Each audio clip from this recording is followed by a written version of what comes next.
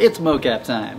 So I'm going to record 2 takes, and we're going to try to take this MOCAP data and bring it back into Unreal Engine and then use it for Cine Tracer.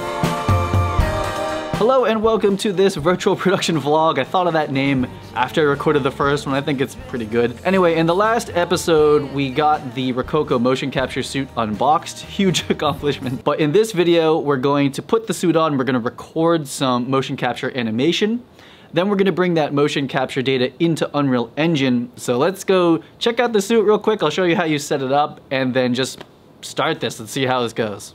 Okay, so here we are at the Rokoko suit rack. I got this rack off of Amazon and it like rolls around. So anyway, something that I didn't mention about the suit last time is that in the back here, this is where the head sensor is. So this is like a headband, I'm gonna put it on. And this is also where the power is too. And really important, all the power in this suit, all the smarts are in the butt. They're in this butt packet here. But anyway, this is like the brains. This is like the Wi-Fi router as well, or receiver. This is a USB-C port. So you basically take USB-C into your computer. That's how you would connect it. And then once you connect it, you set it up for Wi-Fi. You basically log it in, and then you don't have to do that again. And it's completely wireless. But I just wanted to show this is an important part of the suit. It's in the back.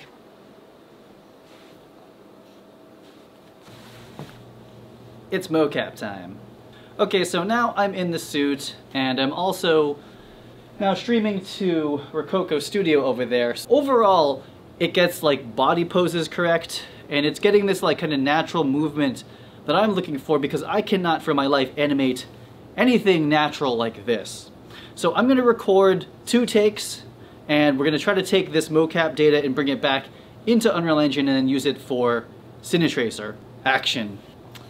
I don't think I fully understand it, but no, that's not going to work today. I'm going to end this pose like this. And here is our second take. I'm going to bring this chair over and I'm going to do a sitting version of it. And action. Okay. I see. I don't know. I've got my hand up in the air now. Now both hands are in the air. I'm going like this.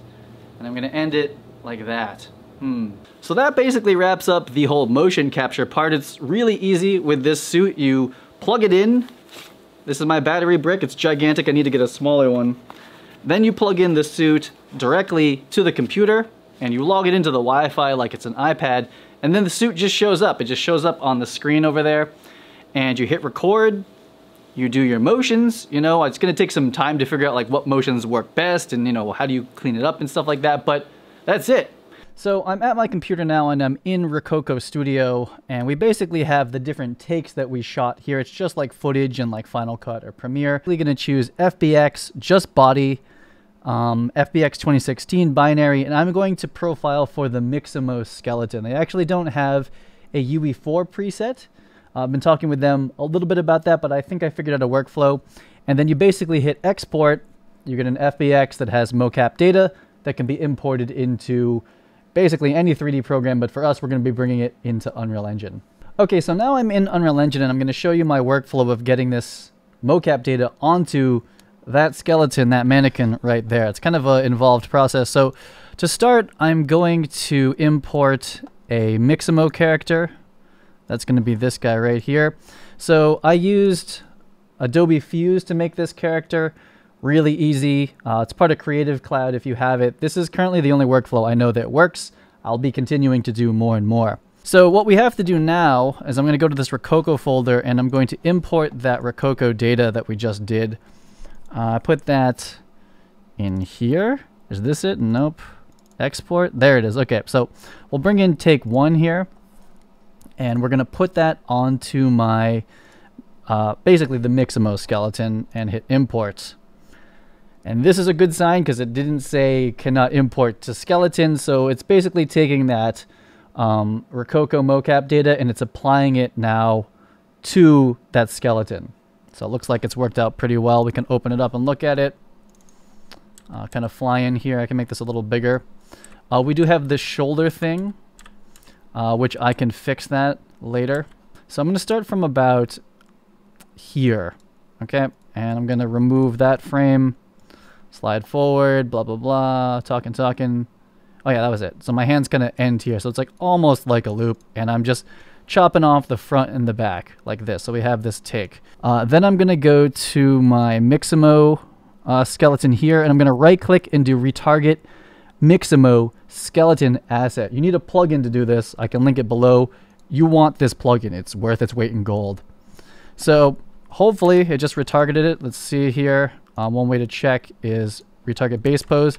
Pretty good. We can come and tweak this base pose a little bit more to fix the shoulders, but I'm just going to leave it. And we're going to retarget both of them to the UE4 mannequin. It's very technical, a lot of steps. So the test of this is just bringing them out. I do have this kind of like floor registration thing that I'm still working through. His feet are just like a little bit below the ground, so not perfect. Here we are. There is our mannequin, right? So this is the Unreal Engine mannequin skeleton.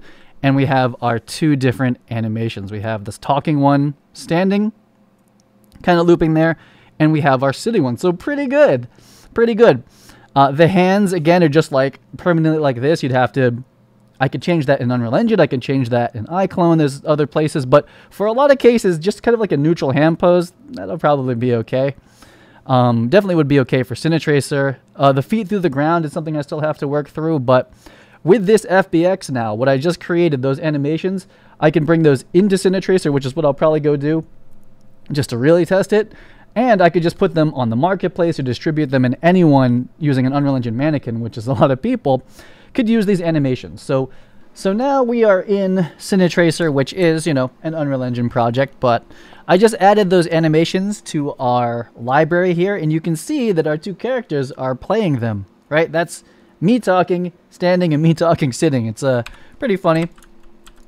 And the way that it works currently, this might change, is that we just have a bunch of mocap animations here. So we could also have him like hitting her. Oh god, this is not what I didn't want that at all.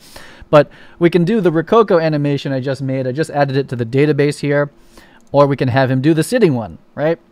And so these characters need a little bit of work, etc. But this is how we go from Rokoko mocap animation all the way to Cine Tracer. So for Cine Tracer users, we're going to have a lot of mocap animation.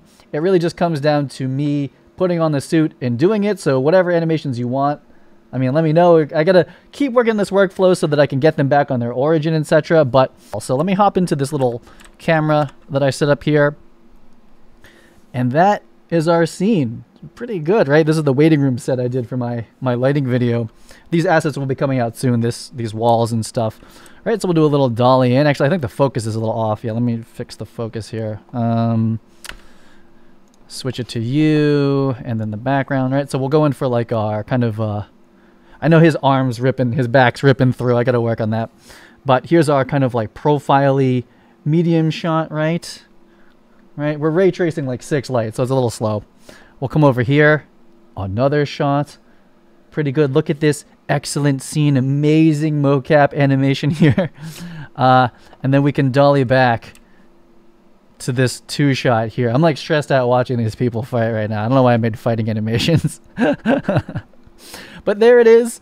Rokoko mocap into Unreal Engine, into Cine Tracer. Pretty awesome, really easy workflow. Hopefully I showed, you know, basically how it works. There's some nuances that I need to kind of clean up and get my workflow just a little bit nicer, but these are pretty much shippable mocap animations for the quality that I need. I'm not saying this is like feature film, right, at this point, but for previs and for Cine Tracer and virtual production, I think for a lot of people, we are pretty good here. So that pretty much wraps up this virtual production vlog.